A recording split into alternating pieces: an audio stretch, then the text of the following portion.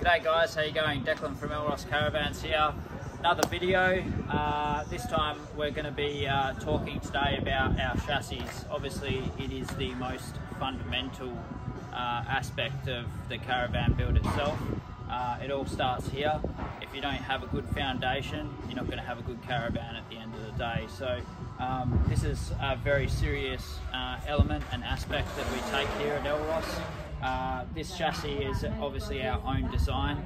We've developed this over 35 plus years of factory experience.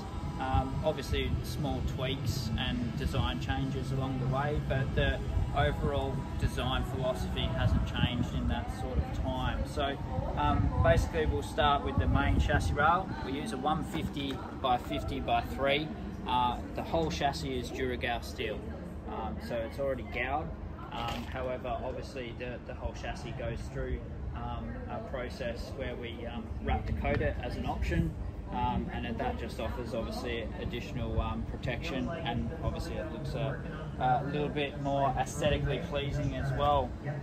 But yeah, main rail 150 by 50 by 3, and you can see that the whole entire chassis is a box tube chassis design. So we could probably go a little bit lighter in some areas and do some C-sectional stuff, but you know, this has served us well for over 35 years, as we've said. So if it ain't broke, in some cases, don't fix it. Chassis are one of them. All of our chassis are designed and engineered to meet ADR 62, so we've got all of the approvals for that sort of process there. And then we've got a lot of laser cut things that we get done by our laser cutters, such as our attachment points for your hammer locks, all of our gussets and weld plates, as well as even our handbrake cables as well. Through the center section of the chassis, we obviously have 150 main bearers. They're going to take the load of the Cruisemaster suspensions that we fit underneath the caravans. In this case, this is an ECX chassis, and what it's having fitted on there is XT airbag, sorry, on that. So that's what this van's set up for. And obviously a keen-eyed consumer is going to notice that on our chassis we also run these speed holes, so to speak. What they're actually for is so we can run all of our gas pipe work,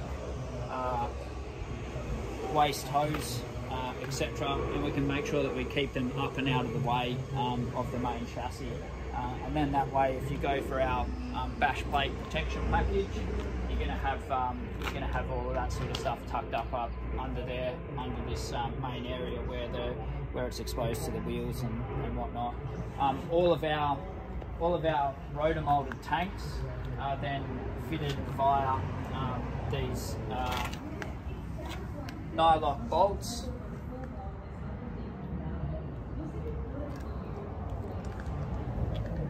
And then as we come further back down to the chassis, obviously we build a step box as well. So we have a step element that's built into our chassis, so you're not entering into the van at a ludicrously high height like some manufacturers do. Obviously it's a little bit easier when you're manufacturing a chassis if you've just got a totally flat floor. But you know, we want the customers to have a good experience, and we think a step floor is fundamental in the design of a chassis. It adds a little bit of weight. We'd rather have extra weight and extra sturdiness in our chassis than anything else, than weight saving, so to speak. As we come down to the back here, these are our spare wheel mounts. We obviously fabricate them into the actual chassis design itself, so that's how we can get the flush fit look that you see here. And basically we just have a stud bracket that's on the external that then bolts over those bolts and then fits the tyre onto that, so it's a nice clean look on the outside of the van. Of course, at the back of the van we've also got hitch points that are welded and fabricated into the chassis. That just makes it a little bit easier if you've ever got a situation where you want a wire strap or you need to pull out on a track. someone can hitch up from the back and at least get you out of the pickle that way.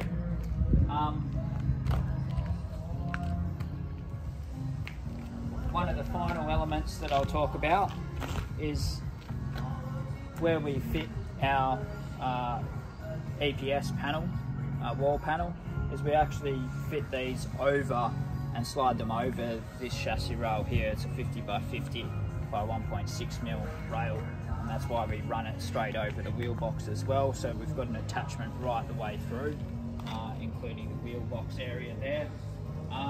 And yeah, that's quite different to a lot of manufacturers there as well, where they either have a Z section or they just have a drop in where it just sits on the side of the chassis. We're actually sleeving our floor, our walls straight over our chassis before we actually lay the floor as well, which is quite a different building technique there as well. And then finally, just this element here, that's just where your bin plating and stamping occurs on the chassis itself there. So I hope you enjoyed that tour of an Elross chassis. Like I said, quite a different build philosophy than a lot of the regular manufacturers out there. This is a tried and tested design. You know, we don't try and skip corners in terms of weight savings or anything like that. It's fundamentally important for us to make sure that we're building the strongest possible chassis out there that will last 30 plus years. That's why as a small business we put a 10-year warranty on our chassis straight off the bat, and we guarantee them for that lifetime. Alright, so thanks guys, I hope you enjoyed the video and join us for the next installment. Cheers.